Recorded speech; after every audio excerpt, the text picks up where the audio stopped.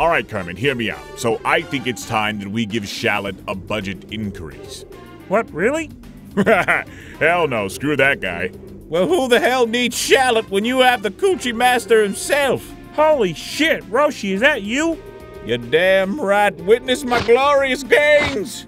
You have permission to bask in my sexy, bitch. Talk about a budget increase. We're wasting our time doing nothing, boys. Let's hit the strip club. Roshi, we can't. The hell do you mean we can't? Hello? COVID-19? Well, if she's fucking 19, she's legal! Why are you killing the fucking vibe, Sal? Roshi, COVID is not the name of a stripper. It is a horrible virus. Well, I am gonna fuck that virus up. Roshi, that's not... Okay, you know what? You have fun with that. We'll see how far that gets you. Go ahead, knock yourself out. This just in. Muten Roshi saving the planet from coronavirus.